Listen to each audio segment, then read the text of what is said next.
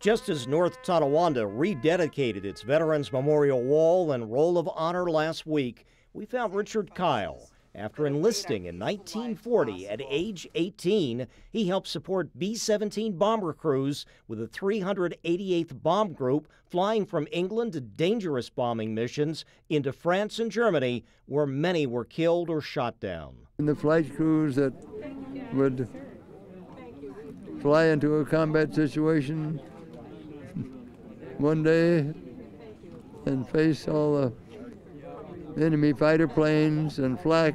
Sometimes they would make it through and sometimes they wouldn't. But 2 or 3 days later, they'd be back. If they were all together, they'd be back, ready to go into battle again. The bravery of these men was phenomenal, and they always knew what they were facing.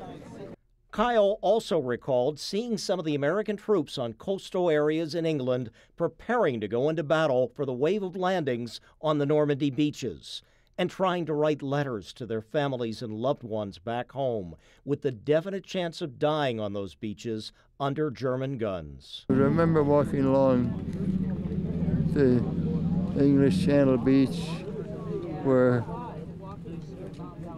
GIs were sitting there waiting their turn for the landing on Normandy. It was people, you know, the bravery that you can't imagine.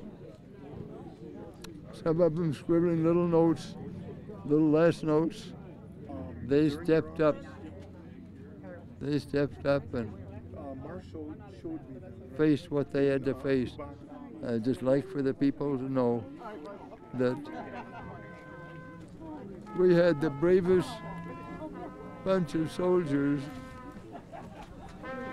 that you could imagine.